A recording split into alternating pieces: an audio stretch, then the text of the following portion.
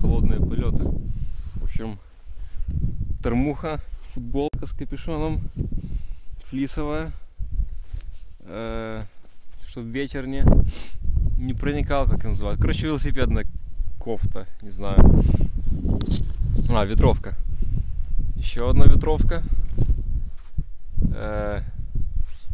Термобелье нижнее. Штаны. Еще пара штанов. Не нравятся мне только руки. На руки у меня только одна пара старых порванных перчаток. И пара строительных перчаток сверху, чтобы не отдувало большой палец, который или указательный, который как раз таки порван. Вот. Ну и фляжечка виски, чтобы согреться во время полета.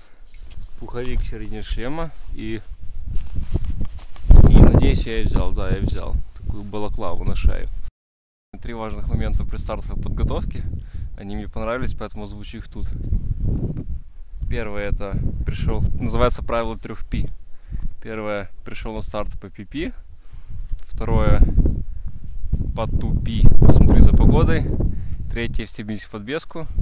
И по PP на всякий случай еще раз, чтобы потом не садиться во время хорошего, красивого, длинного маршрута. Парапланеризм — это легко. Не надо никаких физических нагрузок. Выехал себе на машине на старт, стартовал и полетел в маршрут. Ничего сложного в этом нет. Если просадило, не надо подниматься на огромный крутой, маленький крутой склон, маленький не крутой склон, маленький пологий склон. Тем не менее, это очень легко.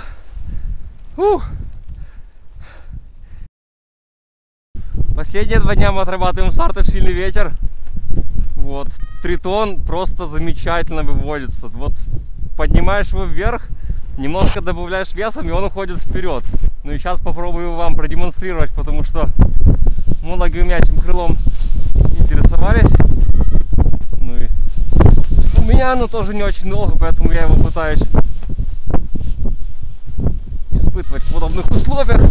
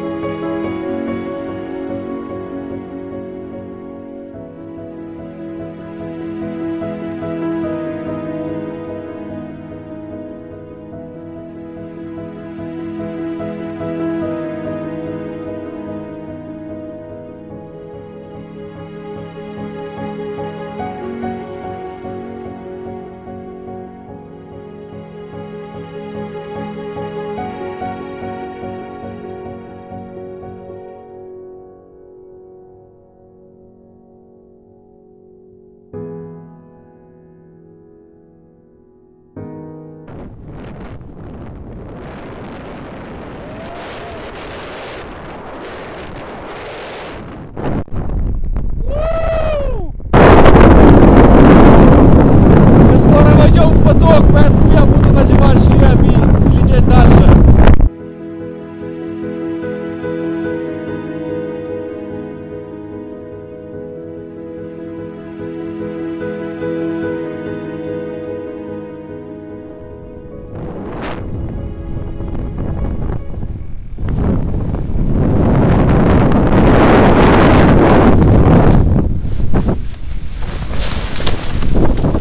Твою!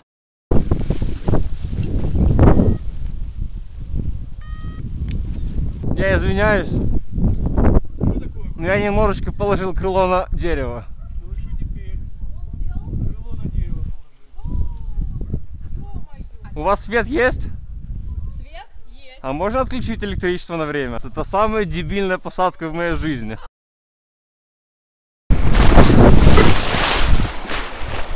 Фак! Король посадок, бляха-муха. А ведь 2 раза сел нормально. На 3-й раз я решил включить камеру. Спустя 2 часа. Как тебя зовут? Яша. Яша, скажи, что ты думаешь про эту посадку, которую ты вот стал свидетелем?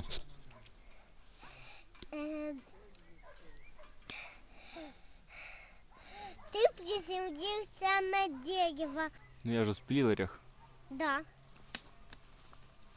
Ну ладно. Еще заканчиваю проверку крыла. Стропы я распутал очень быстро после моего давнего климушского опыта, где я когда учился, спутал их регулярно и постоянно. Покажи мне тут А-ряд. А. А-ряд. Да, правильно.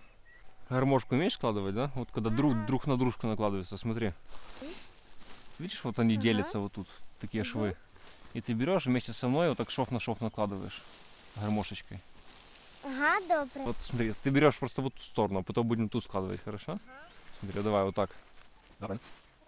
Еще один. Вот так.